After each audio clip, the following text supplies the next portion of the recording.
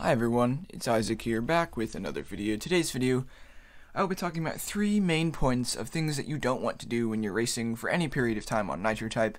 So just, whether that be like your daily racing, or your sessioning, or maybe you just want to do a big grinding session for your team, this should apply to most every bit of that. Before we get started, real quick, we do have a giveaway and a profile rating contest currently going on. So if you'd like to join either of those, it's free. You just have to fill out a Google form for either one. And it's a chance to either win some free NT cash or to get your profile reviewed on my channel. First things first, accuracy. Accuracy is very important, and I find myself sometimes when I start choking consistently, I need to start focusing on my accuracy, and then my words per minute naturally comes back, it'll raise up, everything goes well again. Now, if you're sandbagging, your words per minute shouldn't be an issue. If you find that it is, maybe sandbag a little less. My recommendation is to only sandbag like to the top of a speed zone, so maybe you average 100 and you're sandbagging the high 80s. If you're still having trouble over a period of time hitting high 80s, then don't move down to like low 80s, move down to high 70s. That's just a free little grinding strategy there. Next thing is rhythm. Rhythm is very important. Settling, like, okay, so I'm a runner in track, and even though I'm not long distance, we do have to do a little bit of we have to do some long distance running. Excuse my not being able to talk. We have to do some long distance running for practice. Not anything terrible, typically just a lap, or sometimes a bit more. But you still have to settle into a rhythm when you do that. It's the same with typing. You need to settle into a rhythm. This is going to lead to our third point in a second. But don't just be like constantly going into friends races. Don't constantly be checking on your team stats.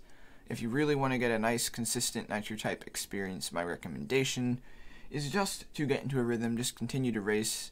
It's okay to take a small break between a few races if you need it, but try not to get too distracted. That leads into our third point, distractions.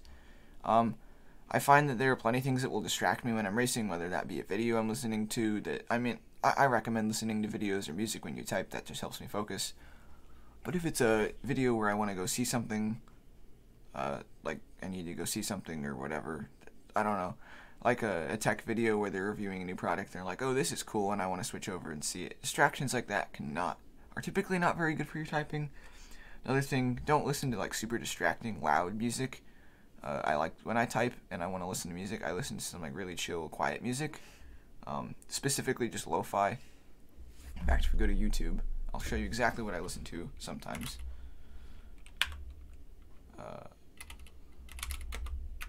I can type. And it should be this one. This is what I listen to.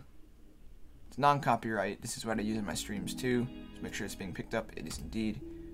Yeah, but I really enjoy this.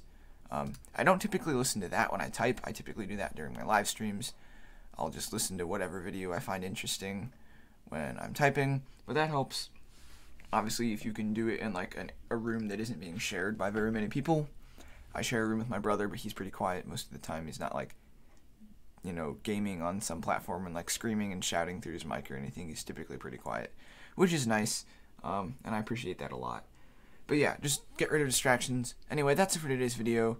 Hope you all enjoyed. Make sure to enter that giveaway. Again, it's free in Nitro Type Cash. You just have to enter the form and then just cross your fingers and hope you win. There will be 2 winners, $1 million to each winner, which will be not a huge giveaway, but I don't do huge giveaways on this channel. We are also getting pretty close to 200 subscribers, and I don't typically specifically ask for people just to subscribe. At the end of every video, I typically go make sure to like and subscribe. But this is going to be one of those times to go out of my way. If you can, please like and subscribe. We're getting really close to 200 subscribers as of the time of recording this video. And of course, once we hit 200, I'll still continue to try to grow the channel, of course. But yeah, that'd be really awesome. Other than that, I really think that's pretty much it. I'm going to try to stream on Saturday. I'm not sure what I'll upload tomorrow, though.